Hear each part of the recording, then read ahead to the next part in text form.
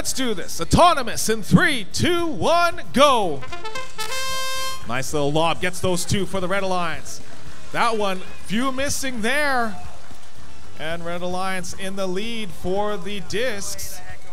But we have the Red Alliance going over the line.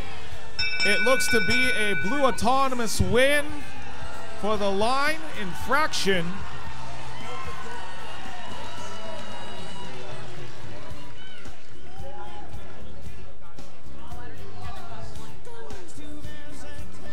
All right. Referees just consulting each other for a little bit. All right, blue's gonna win the autonomous for this one.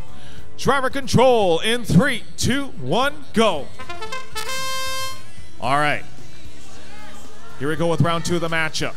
Nice little lob made by 1-2-3-3W Whiplash. 8481X. Going to try to shoot some discs into the high goal, and they try to, just bounces off and ricochets off into the floor. Red Alliance now trying to score those high goal points with Whiplash and fired up, getting a few of them. Jaguars getting a few more into the high goal. Preliminary score sits at 75-68. Red Alliance in the lead. Red Alliance getting a few more there, 80-78.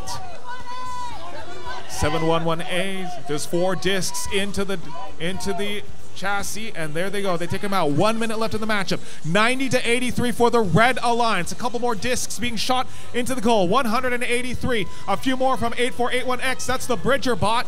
And then we can see over here on the far side of the field, one Whiplash now heading over to the goal once again. See if they can keep up with the disc lead. They got a few more there.